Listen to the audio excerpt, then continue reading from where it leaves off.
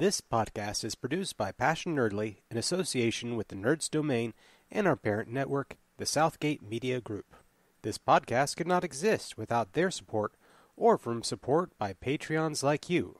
For more information on how you can get involved, visit PassionNerdly.com.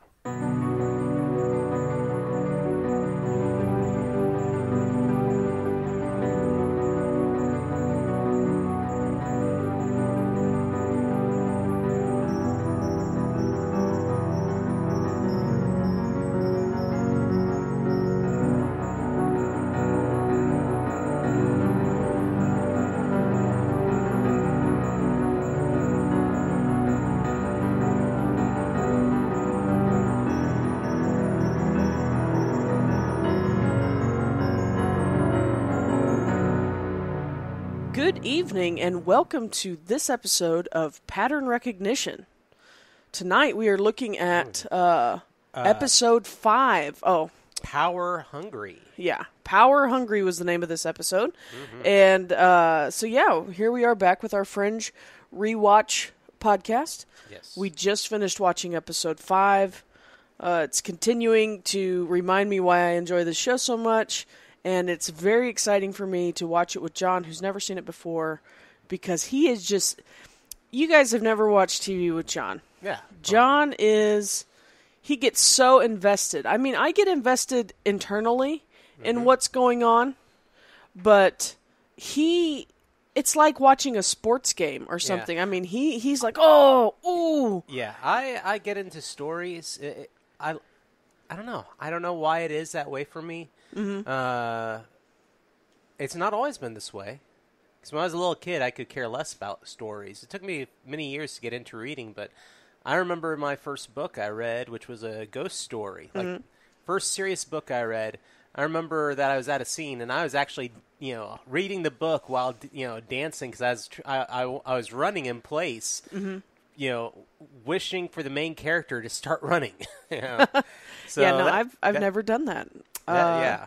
The closest thing to a reaction from a book that I can remember having, besides weeping during Harry Potter and the Deathly Hallows, is when I was a kid, I read a Christopher Pike book. Okay, yeah. I was probably 9 or 10, probably maybe a little bit too young for this particular Christopher Pike book, but they talked about charred bone, and there was a discussion at one point about napalm and stuff. There's a lot of fire stuff, that's and heavy. I actually got nauseous, and I actually threw up. Wow! And that's the only time that I can remember having like a visceral reaction. Yeah. I've always kind of probably chased it. It's a book I talk about a lot. I always get it for nieces and nephews and kids that I know. It's called Christina's Ghost. It's been around for quite a long time, but it was the book that really launched me for like stories and just the ability for a storyteller to captivate my thoughts. Interesting. Who wrote it? I do not remember right now, because that was the years that Judy Blum and a lot of other writers were just hitting it huge. I mean, these are books that when they came out were, I don't know. It was such a strange time, but these books came out, and now these are still huge books for kids. I remember them when they came out. Yeah, it was Betty Wren Wright, and it's published in 1985. Interesting. Yeah, no, I've never read that one. I read a lot of Beverly Cleary as a kid. Beverly Cleary. Anyway, we're getting a little bit off subject. We are getting off subject, yes. So we watched episode 5 of Fringe season 1, which is called Power Hungry. The synopsis is, let me see which synopsis I prefer. I think I prefer Voodoo's synopsis. And Voodoo's synopsis is, when a simple man is discovered who has the ability to harness electricity, dangerous and deadly occurrences follow, and our unlikely trio investigates this supercharged oddity. Mm-hmm. Did you see that thing? Yeah, no, that's... What was that? I didn't... Up on the ceiling? Yeah. No, I think it was a flash of light or something. It's a flash from something. Oh, yeah. But, that's exactly what this episode was about. A guy figures out, or he realizes, unfortunately and tragically, through many tragic events, that he has the ability to somehow he has been changed. But as we get into our main synopsis, let me go ahead and say when this was released. This was released October 14th, 2008. So I feel like, let's see, the last episode was September 30th. So there's been a 2-week break here, and we did get our first previously on. Yeah, previously on with the infamous announcer voice at the beginning. Yeah, and it did all 4 episodes. I mean, it jumped through everything. And I was expecting, if you remember last episode, we left off with John Scott in the room with Olivia. Mm-hmm. And I was expecting that to get tied up. Yeah, for some reason I thought that this episode immediately started with that, but it did not. No, it did not. We got our open with our where the conflict is presented.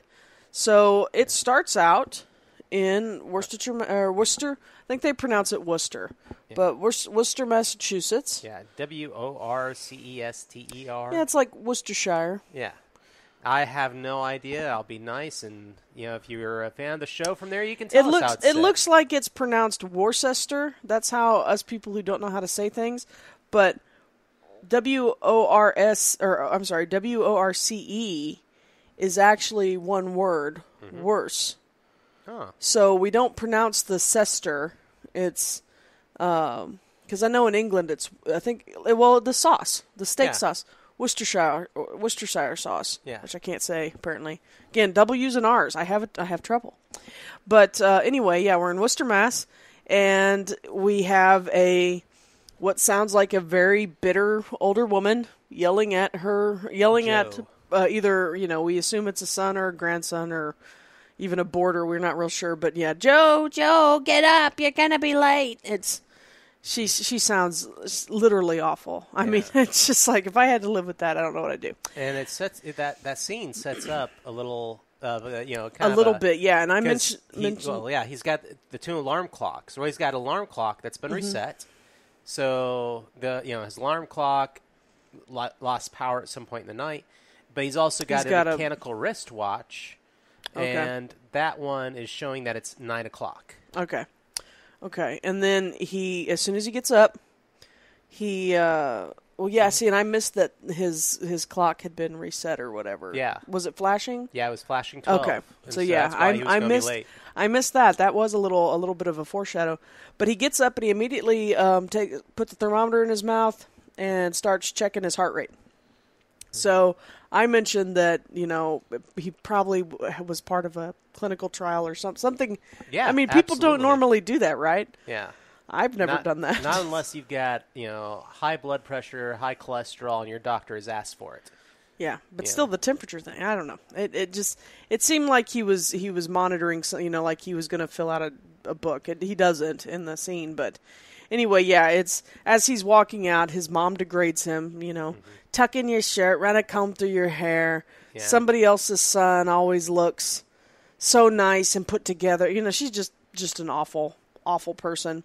But so we get a little glimpse of Joe's day. He goes to work. He works for a shipping company or a courier company. Bicoastal Parcel. Can I mention something about that? You can mention the lot. Yeah, I forgot because when he's so excited. Yeah. So last episode, at the very start of the episode, and I want to point this out, when they're doing the scene in Brooklyn, and the crane and the restaurant, they did a slow pan, and I always am expectant of those slow pans where they show something. There's always got to be a little bit something more to it. If the director or the writer puts it right in front of your face, and there was this piece of paper that was, for be a better you. Here's a number. Unlock your true potential. And it's like, well, they did a slow pan, and that is in your line of sight for a long time. I wonder if that's going to play in somehow. And Joe, at his workplace, his name tag says Joe on his shirt, or Joseph, which, I was like, his mom called him Joe, but obviously. Well, she called him both, I think. Yeah. But he has on the locker room door the same little flyer that had the, unlock your true potential, and here's a phone number. Mm-hmm. Yeah, it said better health, better confidence, better you. And I freaked out a little, of Yeah, course. because he was like, oh, it's that ad I saw in the last one. Yeah, and we didn't mention it in the last episode, but we did have a conversation about it while we were watching the show. And, go back to the last episode. This play, like the first few seconds, you'll see the same Yeah, ad. the sign is on a telephone pole. But, so that was in his locker. So eventually, which also kind of, the clinical trial thing, I was like, oh, this could be something related to that. But anyhow, it's just kind of showing him at work. You can see that he probably, based on that clipping, that he has some self-confidence issues. Living with a mother who constantly insults him and puts him down and, tells him he's not good enough. Yeah. I'm sure that would be a thing. But then he's getting ready he's in his work uniform, he's got his headphones on, he's got an old cassette Walkman, and his boss comes over, and his boss is a jerk, just an overbearing grump. Yeah. And while he's getting chewed out by his boss for something else or being late or something, a scanner fries in his hand. And the guy says, "Are you kidding me? Twice in 1 week? Or that 2 in 1 week?" And find another gig. So I'm like, well, that was getting fired. Yeah. That's the way I would have taken it. That's the way I would have taken it. And but so he ends up. Well, that's what he finds. He's looking at his cell phone, and it's got pictures of a girl on his little flip phone. Who's the girl? Who's the girl? Is this some girl you're stalking? And that's when the scanner blows up. Well, Joe goes on and takes a parcel to a high-rise building. Yep, somewhere around the 20th floor. Yeah, he's up there pretty far. And you see the girl that was on his phone. So now that you get the picture that he has taken some secret pictures of this girl, this receptionist at this company. Named Bethany. She is pretty. And he doesn't have his scanner thing because it blew up. Mm-hmm. And so I thought that he had just decided, because he'd gotten fired, but he was like, no, I'm going to go visit her again. That's what I thought too. Yeah. I was like, his last hurrah, he took a package, or maybe he even, maybe he was going to mail something to her himself. So he just arranged for the package and carried it there. Yeah. Just to see her. Yeah, who knows? Very stalker-like behavior. It's very stalker-like behavior. You can tell that he's very unsure of himself, and she's on the phone. He's very nice, and she's very nice to him. She's like, don't you usually have a tablet thing? And he's like, yeah. And then after she signs for it, he just kind of stands there and looks at her. And so it's kind of an awkward little thing, but she goes, is there something else? And he says, and I felt so bad for him because it's so cringy and awkward, but he was like, I was a Weebelo. And she's like, excuse me? And he said, Cub Scouts. I saw your Girl Scout patch, your brownie patches over on her bulletin board. And she was like, oh, I actually got those off the internet. I thought they're so kitschy. Maybe he's put on and a so jacket. he was super embarrassed, and I felt bad for him. But and at that time when he kind of gets embarrassed, her computer starts to fritz. Her screen starts to go. It starts a little bit, but then. There was also the guy that came over about the same time and was like, obviously is dating her. They've gone out, and there's some serious. Don't keep me out so late next time. Yeah, we're still on for drinks, Bethany. And he's confident and he's handsome and. I don't know. He a little bit schwarmy, but I have no room to talk. I can be a little smarmy. bit. I can be that way myself. So yeah, schwarmy. Shawarma is food. Oh, so is he greasy like shawarma? That's just me. Schwarmy. Yeah. You're schwarmy. Yeah, I can be. There's swarthy and smarmy. I don't know. I've always heard it said that way, where people are trying to be silly about it. So, yeah. Either way. Like I've always joked in Texas, we say things 10 different ways, and everybody thinks their way is right. No, I've never heard that before. That's true. I mean, no. Look up people saying Kirkendall in Texas. No, no. Let's not invite listeners to deal with the Texanness. You're not that Texan. I mean, you are a Texan, but you don't exude the properties of most Texans. No, I don't. That's because I've traveled outside of Texas. So, at least that's what I claim. Seeing other people's ways of life. And I mean, because a lot of Texans travel and they still will retain their Texanness because and how Texas is the greatest state in the union. Yeah, that's the junk I hear a lot. Yeah, whatever. I'm not from here. I'm a transplant. But let's see here. So, yeah, her computer starts to fritz. He jolts out, hops on an elevator, and she follows him into the elevator because she's got to go down too. She bumps into him as she's pushing the button. He drops his phone. I don't remember if it's open or if it pops open, but she picks it up, and her picture is on the background. So, and she is super creeped out, and he is scrambling for an excuse or trying to apologize, and the elevator starts to fritz. And basically the elevator crashes, it plummets. You see the brakes go on. You see all the stuff happen. It still crashes. It goes down. The camera suddenly is in the parking garage, and the thing kind of explodes outward. And it's just everybody's laying, dead on the bottom. But Joseph wakes up. Yeah, he wakes up. No one else does. Right. And he's running out of the thing, and all the cars start up. I mean, he's like, stop it. I mean, so he knows that something's not right. Yeah, without a doubt. I mean, there's no way. But at the same time, cars starting up around him, and his response, it's almost like he doesn't think he's responsible yet. Well, I think he thinks he's responsible. He just can't control it, and he doesn't know what to do. I mean, he doesn't understand it at all. What would have happened to him that he would be doing this? So that was our opener. Mm-hmm. And once we come back from credits, we have Olivia and Charlie. Mm-hmm. And she's opening up about seeing John Scott in her apartment or her house. This is the first time, I mean, after last episode, you had all that take place at the start of the show, and now is the point where they talk about John Scott appearing. Yeah. And what I liked about this particular exchange was that we do see, we actually get a lot of Charlie in this episode. Yeah, Charlie is finally just now starting, and he's starting to see that, as the episode goes on, he'll make some statements, and he's like, "This is completely, crazy, right?"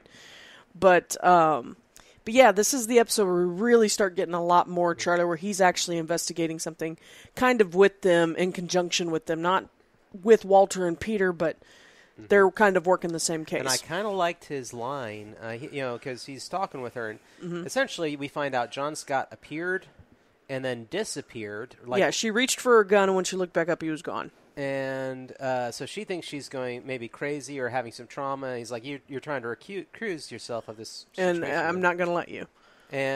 But he has this wonderful line where he's like, next time John stops by for a nightcap, offer him one. Right. He wants her to face this issue head on and be done with it. Stop running from it. It can't be easy for you, and you're seeing it everywhere. This you're dealing with some stuff, and you need to face it. You don't need to bottle it up, or else this is going to go on forever. Mm-hmm. So, but they get then it goes to Walter and Peter, and Walter starts to Peter is still looking pretty rough after his run-ins with evildoers last episode. He still had some signs of wounds on his wrist and other places. And on his face. Just he had red lines on his face, and could tell that he'd had some trauma. Yeah. This is a very human exchange where they're talking, and Walter tries to talk to him about torture, and he tries to talk to him about the institution, the institution in St. Clair, and what it's like, having part of your mind inaccessible, held back or inaccessible, messed with. And we get a Peter moment where he looks at his father and he says, "Walter, you're doing fine." Yeah. And so we're starting to see very small hints that their relationship is, they're working on it.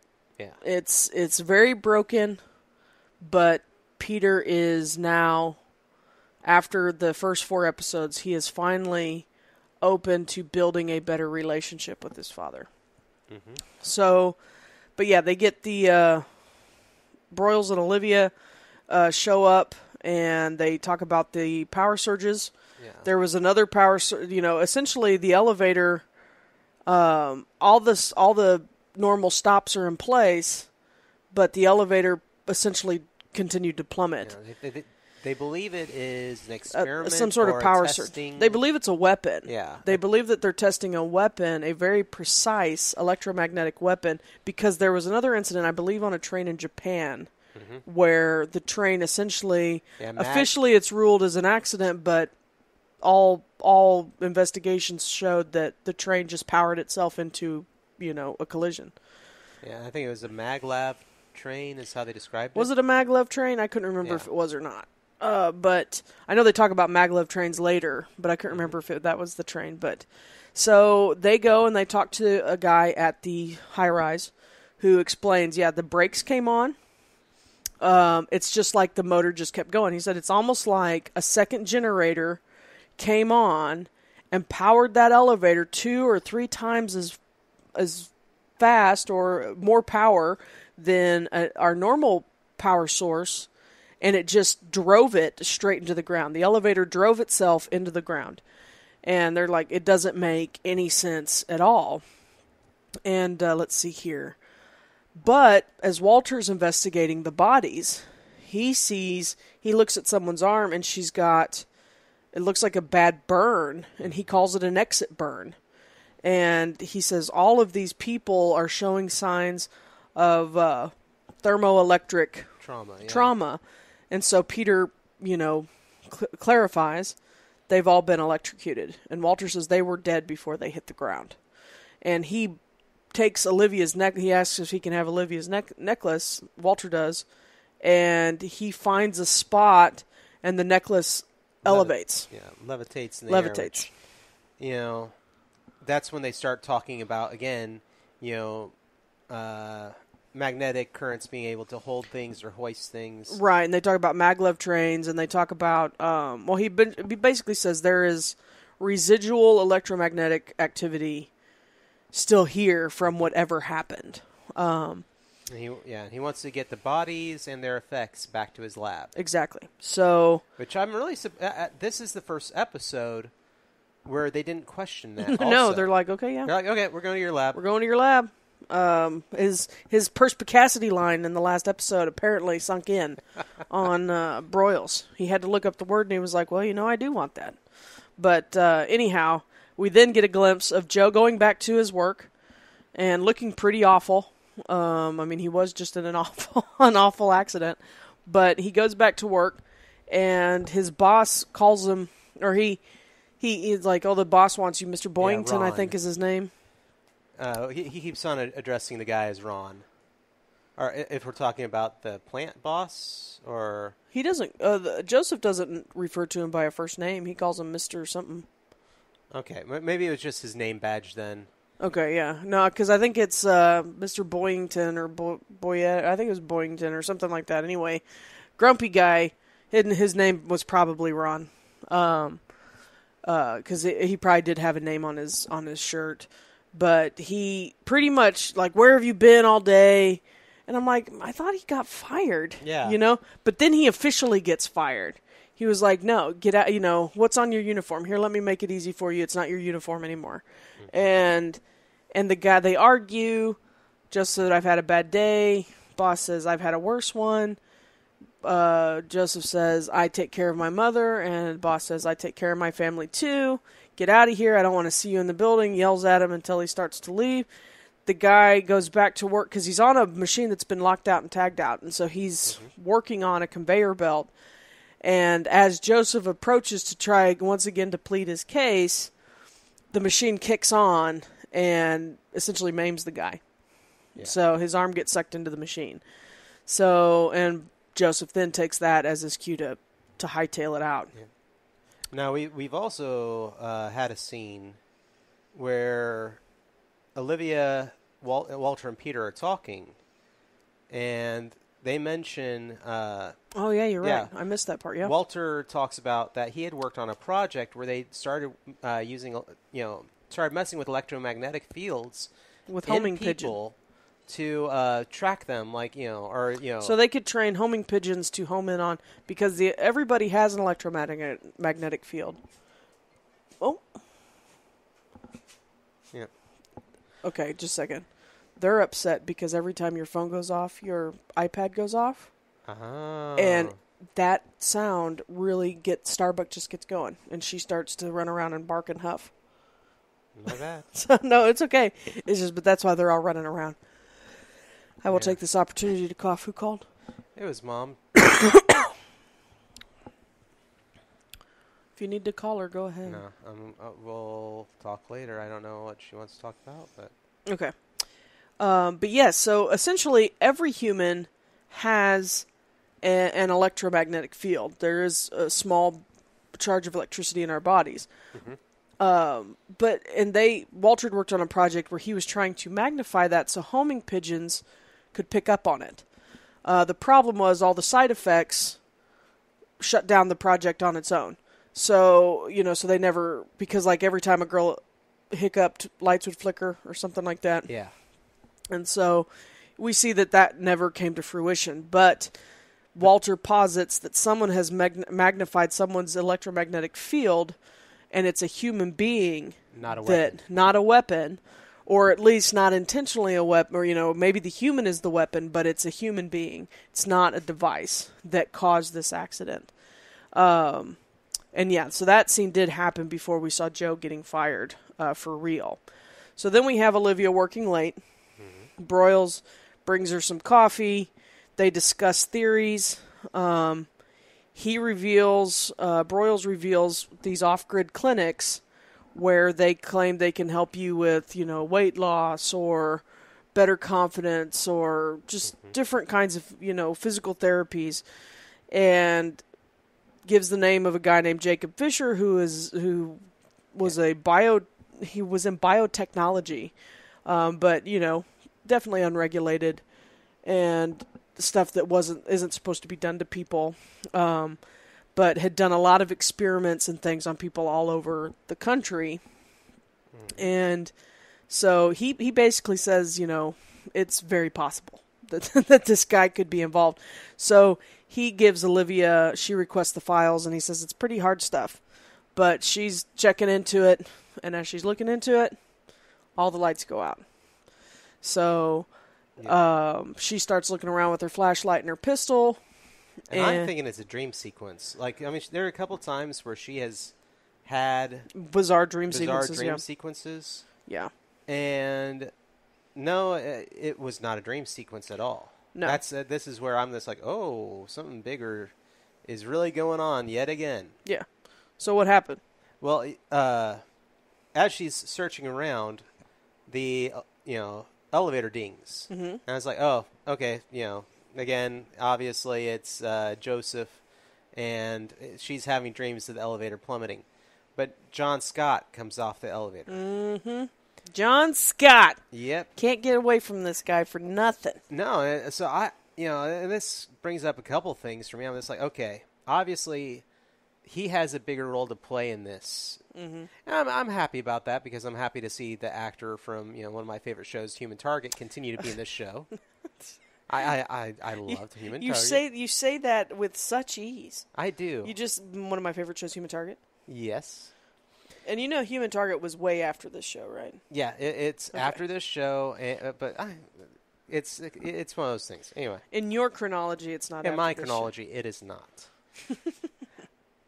But they begin to discuss what's going on, and he's like, you're on the right track. Yeah, he's given her some information that's kind of strange. Mm-hmm. And it, excuse me, it would give you the impression that he is not, or that he is actually there, and he seems to know things, because this is stuff that just seems very odd for him to be saying based on what we know about him. Yeah. And he's like, I love you. You know I love you. I'll prove it. I just can't do it right now because that's not how this works. Yeah, which is obviously something very traumatic for what she's going through, you know. Starbuck, no. We're just going to have growling for an hour if she doesn't get away from him. Yeah. But yeah, so something weird is going on. Remember I said a couple episodes he was hooked up to a computer like they were...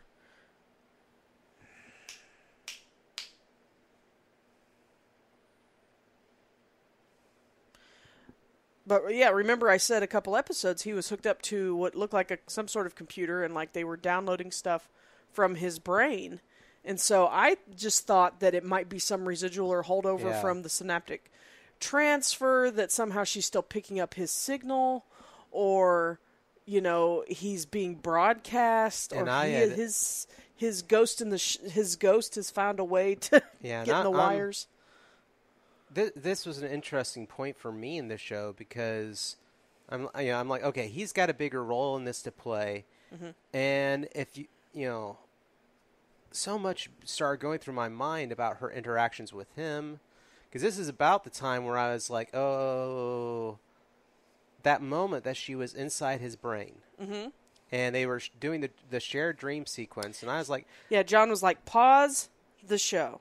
Because he had suddenly, he started thinking... In fact, he was looking at his phone at the time. And I was like, what are you looking at that's so important that has made you like have this outburst? Yeah. And I had remembered, if you going back to the pilot episode, mm-hmm. There was the sequence where she's in his head, and they go to different locations. I'm like, and I posited that each one of those locations might have a greater significance to play out. Mm-hmm. And one of those locations was a graveyard, and the graveyard had a headstone that said, "He's not dead." Yep, and we did talk about that. And I'm like, okay, but last episode, it ended in a graveyard, and it was the grave of, you know, Robert, what's the last name? Robert Bishop, which we think might be either the father or Walter's grandfather or for Walter. You know, the guy has said, you know, it's too bad you didn't meet him, and I'm just like, okay. I looked at Roxy, and I'm just like, okay. Yeah. He asked me for spoilers. Is Robert still alive? Was that his headstone in, you know, in John Scott's mind? Was John Scott aware? Was this all foreshadowing? Is it all linking up? Because that's something that, you know, I feel, not trying to be spoilerific in the future or anything else, but I really feel like J.J. Abrams is really good at tying everything together. Mm-hmm. You know, he is. This is not his first show. You know, he's been involved. He's a really good writer. And I was like, I looked at Roxy, I was like, I have to know.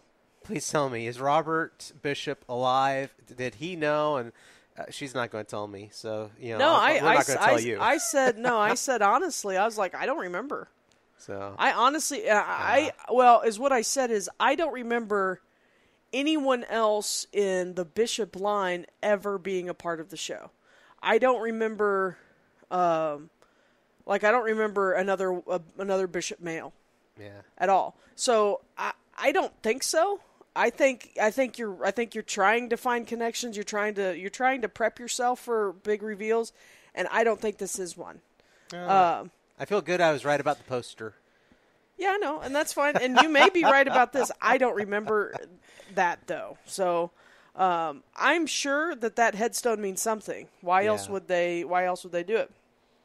But I don't think it has to do with Robert Bishop. And you had said that there were more headstones that had been shown. Yeah, I'd like to go back and at some point look and see what the other headstones were in that graveyard. And to be honest, I thought that they were going to go to not Walter's father's grave. I thought they were going to go to Peter's mom's. Yeah. But that didn't happen. No. So I don't know. Anyway. And that is me legitimately. I'm not going to knowingly give you spoilers, but if you flat ask me for it and you demand to know, I will tell you. I mean, because I already know what's going to happen in the show. So me sharing spoilers doesn't really hurt me. No. But no, I don't remember that being the case. So I feel like I felt like it was a foreshadow that John Scott is not dead. Yeah. That's what I think it was. Especially since we're still seeing his body pop up places, which we know he's supposedly dead. Yep. But his corpse is still chilling out over at Massive Dynamic. This was another episode where we had no Massive Dynamic presence. Mm-hmm. So that was interesting, at least not directly. Yeah. Oh, and we didn't mention who was on the elevator, who got off the elevator before they got on the elevator at the beginning of the episode. The Observer. The Observer steps off the elevator, puts on his hat, and walks out. I think that's going to be the thing with from here on out. It's the Where's Waldo? Watching for the Observer. Yeah. So we. Anyhow, back to what was going on in the show is... Flash to apartment or hotel room 141. Is that what it was? Yeah, the door said 141, and the door opens, and Peter is there. That's right, okay. So we're back to waking up Peter Bishop in the middle of the night with some revelation, but... sleep deprivation is going to unlock some sort of hidden power for him, I know. Yeah, sure. So, but she realizes she has some documents... And she says, that's right. When John Scott leaves her, she runs downstairs to try to catch the elevator because he got back on the elevator and went down. She runs downstairs. The elevator opens. It's empty, of course, but she sees the maximum capacity sign on the back of the elevator wall. Mm-hmm. This makes her, she just is putting things together because she's good at concentration. She like she said last episode. But yeah, so she does the math. The elevator sensors show that it weighed X amount, but the combined weight of the people on the elevator is less than that by 165 pounds. And so she says, I do think it's a human being. And Peter was like, he would have been electrocuted or died at the same time. Walter says, well, enough of that electromagnetic energy could have created a levitation field. And that's where they talk again about maglev trains and, how it's just a little bit to make them float a little bit on the rails. And it could have at least cushioned him a little bit to, and then when it hit, maybe he dropped, but it wouldn't have hit him as hard as everybody else did. And since he is the source of the electromagnetic energy, it's not affecting him the same way that it affected everybody else. Yeah. So they realize that they're looking for somebody. Yeah, it's possible it was unintentional and that he had no control. Yeah. So they go back to, it switches scenes and we have Joseph coming home and waking up his mom, and he's distraught and he's crying and he wants to just talk to his mom, and she is continuing to be a hag. What time is it? Where have you been all day? Yeah, we never get any sort of, with the character, we're never given any reason to empathize with her or to really have any sympathy. And I'll be honest, because as they're arguing, and she's like, pull yourself together, and he's just begging her to for once in my life, please help me. Yeah, and she's just pull yourself together, and she's, she almost hits him, I think, or does she grab him or something, or does he grab her? I don't know, but... All I know is that she suddenly has a heart attack, and she's like, I need my pills, and she collapses on the ground, and he tries to call 911, but the phone doesn't work. Yeah. And it's obvious his powers are tied to his emotions. Yeah. And he's very upset. The lights are getting brighter and brighter while they're there, and so it's quite possible that he also ended up stopping her heart. Oh, I'm sure that's exactly what happened. I 100% believe that that's what happened. Yeah. And he realizes it, and he feels bad about it. And I'm like, don't feel bad. She was awful. No, I don't know. That's probably not the right attitude to have, but I had zero sympathy for her as she lied dying on the floor. Well, it's one of those things that writers do. I mean, J.J. Abrams has set up this horrible person that you have no sympathy for. She had no humanity. You're not supposed to feel sorry for her when she dies. Yeah, I didn't. He did. Yeah. He was her son. Children do that, but yeah. So she dies. He flees. So he goes downstairs. That was another thing that John Scott had told her. You need to find this guy before Fisher does, because he's looking for him too. And so we have that proven here. Because Jacob Fisher and one of his henchmen are down waiting for Joseph Meagher, and they trank him, and he says, "We're here to adjust your medication." Yep. So then we have the federal bill. We're back at the federal building with the FBI agents. They're talking about, because they're looking for small disturbances. They're not looking for big events, because they realized that the guy can't control it. And so they've been looking for massive attacks. Mm-hmm. But what they really need to be looking for is little things, little discharges that have caused problems. So they find that a guy at Bicoastal Parcel lost his hand when a machine that was powered off suddenly turned on and sucked his arm into it. And Charlie remembers seeing something about Bicoastal Parcel. Yep. Starbuck. No.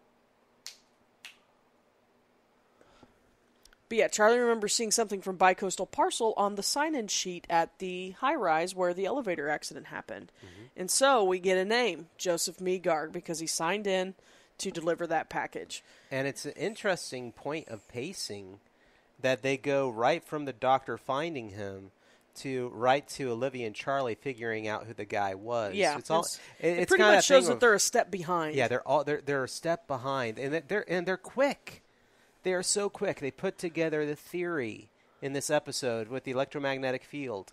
That was really done quick in the show. They figured out who Jacob Fisher was involved very quickly in the show, and they figured out quicker than you would think law enforcement would the bicoastal angle, but they're still behind. Yeah, they're still behind. So we have Olivia goes to the Harvard, to the house. Was it the house? Yeah, doesn't she go and she finds Joseph's mom. As soon as they find the sign-in sheet, they find his address.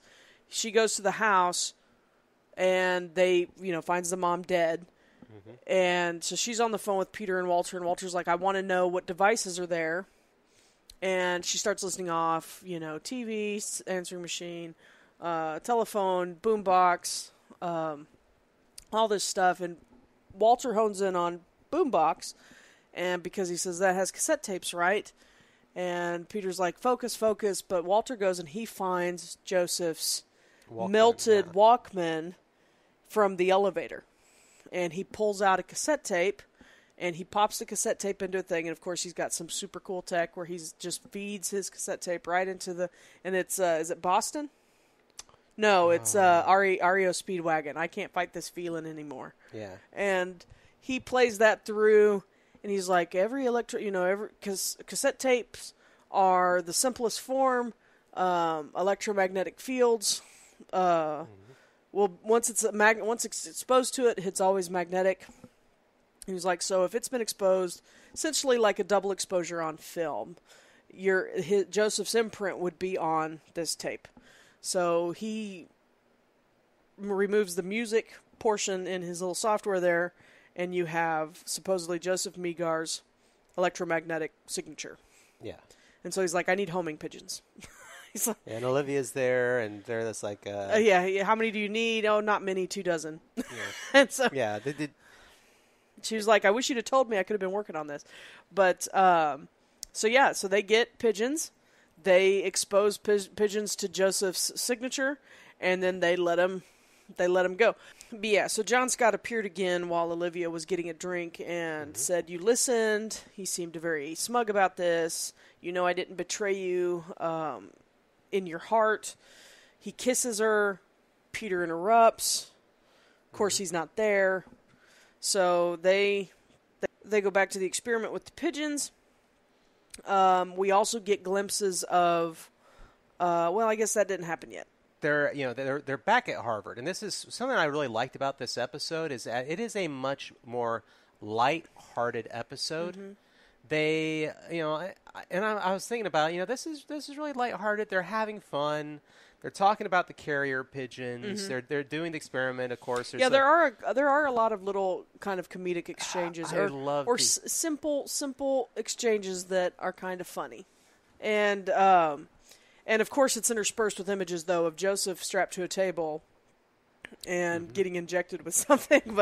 But as far as our core protagonists go, Astrid and Walter, Peter and Olivia, we're getting some lighthearted moments.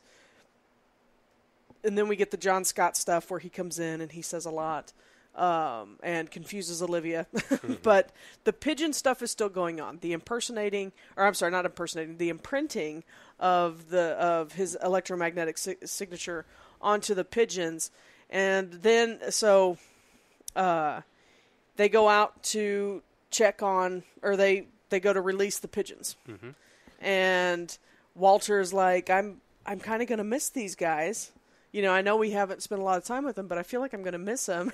And we discovered that Astrid has some serious serious issues, some serious feelings about pigeons. She's like, they're rats with wings. You'll get over it. And so he looks very dejected. He does. He looks very, very wounded on their behalf. But and at first they don't get, the pigeons don't take off. Mm-hmm. But he whistles and they all fly and they all kind of flock together and they start going off. And so we have our first chase of the episode. We have the car chase with Peter and Olivia chasing a flock of pigeons. And now, of course, they implanted GPS chips in these pigeons also, so Astrid could track them with technology. But we have Peter and Olivia tracking them, and then they kind of start to circle a building. Olivia calls in Charlie and other FBI guys, and they breach the building. And Fisher is experimenting on Joseph, wants to continue testing. He sounds like, your average mad scientist, look at what science has made you. You are special. So they enter the building. They arrest Joseph Fisher. Yes. But Joseph has already sent his henchmen to take... I'm sorry, it's not Joseph Fisher. It's Jacob Fisher. Yeah, Jacob Fisher. Jacob and Joseph. Fisher, and Joseph is the patient, Joseph Megar. Fisher sends his henchmen to get Joseph out of there. From the passenger seat, though, Joseph has learned in some way, whether it's the testing that has been done on him while all this other stuff is going on, but he can control his powers. He's starting to get a little bit of control. He's getting a little bit. He's getting mildly proficient because he fires up the car, puts it in gear, and runs the guy down. Yep. And so then he gets out of the car, and Olivia finds him, and so then we have our running chase scene. We have Olivia chasing Joseph Megar through a bunch of construction vehicles. Mm-hmm. Oddly enough, I don't know what kind of building this was, but there's a bunch of cement trucks and dump trucks and big old garbage truck looking things. And they're running through them, and I'm like, I wouldn't be doing this. But, of course, Peter was told to stay in the car. He's always told to stay in the car. And as Megar is running past a truck, Peter appears around the side and whacks him in the chest with a crowbar. Yep. So, which is kind of a running theme so far, that Peter stays behind, but Peter's the one that catches them. Yeah, Peter, because he stayed behind, he tends to be in the position where he snags the guy, because they're running from Olivia, but he's actually, so she's smoking him out, and he kind of grabs him. So we have that. He's going to the hospital. Joseph is going to go to the hospital to check on his head. Olivia's got questions for him. He just wants to go home. Says he didn't mean to hurt anybody, and she's like, that's not how this is going to work. Yeah. You're going to the hospital, and that's that. And whatever happens to you after that is not something that, you can't just be released, essentially. And we go back to the lab to kind of wrap up. We're wrapping up the episodes. Yeah. It's a short exchange between Astrid and Walter, which was cute. Mm-hmm. What's my name? Because he keeps calling her dear. And she says, what's my name? And he thinks, and he can't remember, but he says, it starts with an A. And she says, yes, it's Astrid. And she said, and he goes, I was right. And he looks so excited that he got it. Like a little kid. Yeah. And I don't know, how far it goes with him sometimes. Is it part of his dementia? Is it part of his personality? Because when he went to apologize to her for sedating her last episode, he used her name. Did he? Yeah, he said, did he say Astrid or did he say Agent Farnsworth? Well, yeah, Agent Farnsworth. Yeah. He said, I would really like to speak with Agent Farnsworth. Yeah.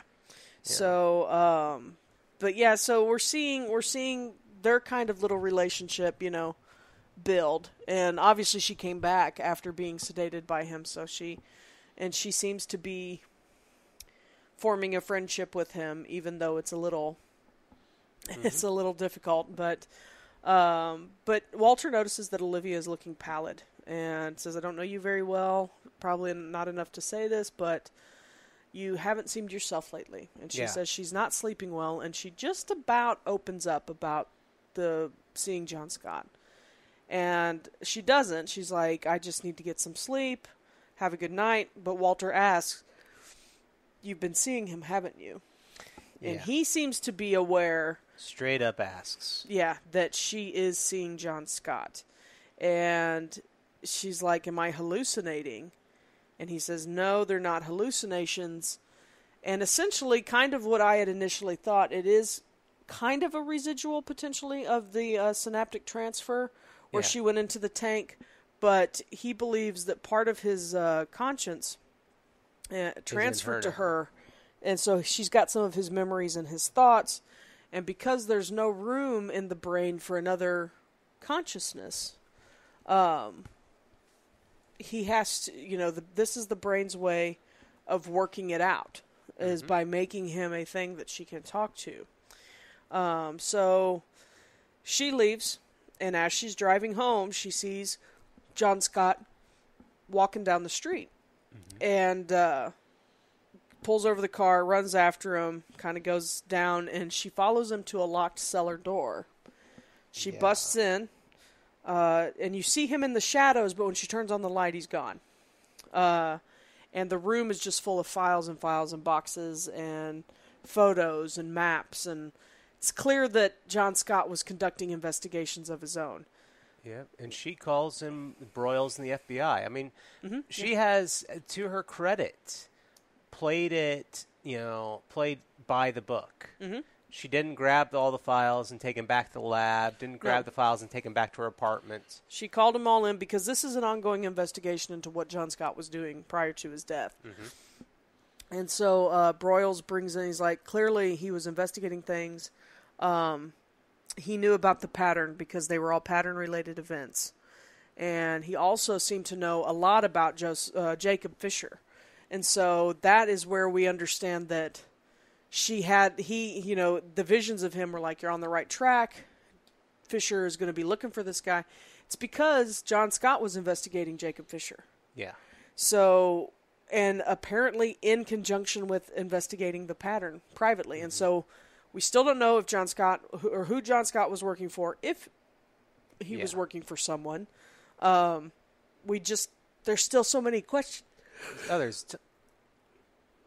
Sorry. There are tons of questions that are just being left unanswered. And, this kind of dismisses one of my theories, which was I figured that John Scott was reaching out from Massive Dynamic, where his body was. Yeah. And so that's been dismissed. No, it is his consciousness is partially shared with her now. Yeah. And so, or it was, and with him disappearing once she found that room, that's over? It might be over. I honestly don't remember. But that's kind of that'd be that.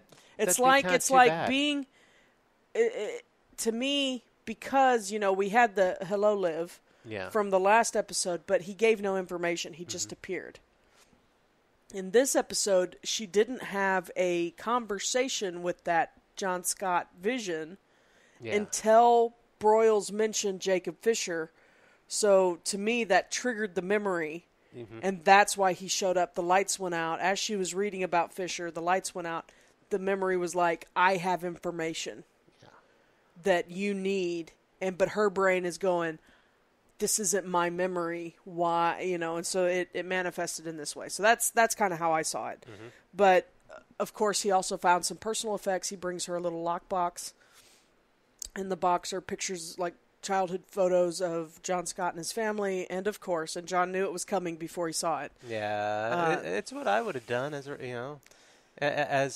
GM or whatever you call me, game master. Because he kept, John Scott's thing had always been, in these visions, he was like, I love you. Gee, John Scott's thing in all these visions was he would reiterate, I'm going to prove it to you that I love you. And the last time he saw her before he kissed her, he says, I love you, Liv, always. And, of course, she finds a ring box. And it's got a nice little diamond ring in it. Mm-hmm. And on the inside of the ring, it says always. Yeah, a little inscription. And I don't want to hear from any Snape lovers about always being associated with Severus Snape and Lily Potter. Leave it. I don't have time for creepy McCreepface and his weird stalkery torch burning. Not that we're calling the actor that, because we actually absolutely love I love the actor. Alan Rickman. My problem is I believe people have... This has nothing to do with French. People have romanticized Severus Snape because they love Alan Rickman's portrayal of him, and they love Alan Rickman. Yeah. Severus Snape was an odious individual and insufferable. So, he was a victim of Dumbledore's treachery. It's all whatever. Unlike John Scott, who is neither, Yeah, who had very nice teeth and huge teeth, great hair. Yes. Yeah, we'll have to save that for my Harry Potter rant podcast that is never going to happen because it'll have 2 episodes, and it'll just be about Snape. I know it'll just be about. We're going to make it a Patreon exclusive. Oh yeah, we should go into my rants. Yeah, we're gonna do that one in elves.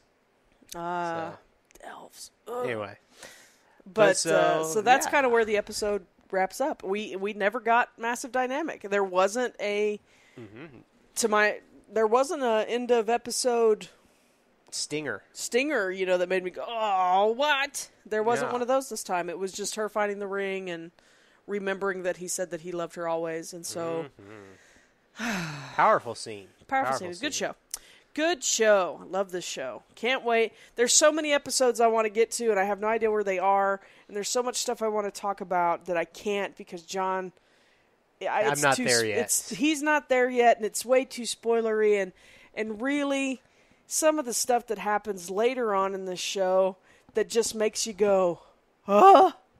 I want that completely unteased reaction from him when that stuff comes out. So that was this episode. Notable guest stars was the only guy that was really a guest star was Joseph. Yep. Well, I guess Jacob Fisher. Yeah. But let's see. So the building designer, the guy who was the elevator, he had a very small role. He did, but I don't think that would be considered guest starring, though. No, you're right. Ron, the boss, that was his name. Mm-hmm. He's played by Glenn Fleshler. Let's see here. Whoa. I can hear her. Sorry. Let us see here. Who do we have? We have Eben Moss Bachrock was Joseph Megar. Let's see if he's been in anything of note that we would have seen. He's in the Punisher series. Ooh, okay. He was also in some stuff I've never heard of. Persons of Interest. He was also on The Last Ship. He was in that show Believe. He kind of looks like the guy who designed Daredevil's suit. But I don't... It wasn't him. But he has that similar appearance. That kind of, very skinny, kind of He plays somebody called look. David Lieberman, maybe? Or Lieber or something? Who knows? Might be the same guy. But didn't say he was in Daredevil. Max Baker played Jacob Fisher, and he was super creepy. Yes. Super creepy. And the mother was played by Mary Louise Burke. And her picture is so sweet and friendly, but she played such an awful person so easily. Was she in anything? Oh, probably. I clicked off. Let's see. Oh, who are we looking at? I clicked back to I was going to pull up trivia. Let's see. Mary Louise Burke. Yeah. She's been in Meet Joe Black. Oh, okay. Sideways. I Love You, Philip Morris. Bringing Out the Dead. She was in an episode of Longmire. The Mist. Oh, she's been in all kinds of stuff. Yeah. The Mist TV show, not the movie. Yeah. No, that's... So... Goodness. Baby Daddy. Yeah, so it's a very familiar face. She's done a lot. She's been in a lot of stuff. So, but let's go look up some trivia for this episode. See what they have. See what the glyphs spelled out. I really need to look up and figure out how they know what the glyphs are spelling, because I have not figured that out. So, some of them, like the little the dot frog, moves around. The frog had a letter on its back. Well, it's got a Greek symbol. Oh, okay. It's got phi or whatever on its back. But also at the same time, Walterisms. You know. There were a lot. I was going to get to that after trivia. Let's do the trivia first. Walterisms is usually the closer, I thought. But we have trivia. The glyphs translate to spell the word surge. Well, that works. Mm-hmm. They mentioned the observer being spotted. And that's it. We mentioned everything else on our own. So, see.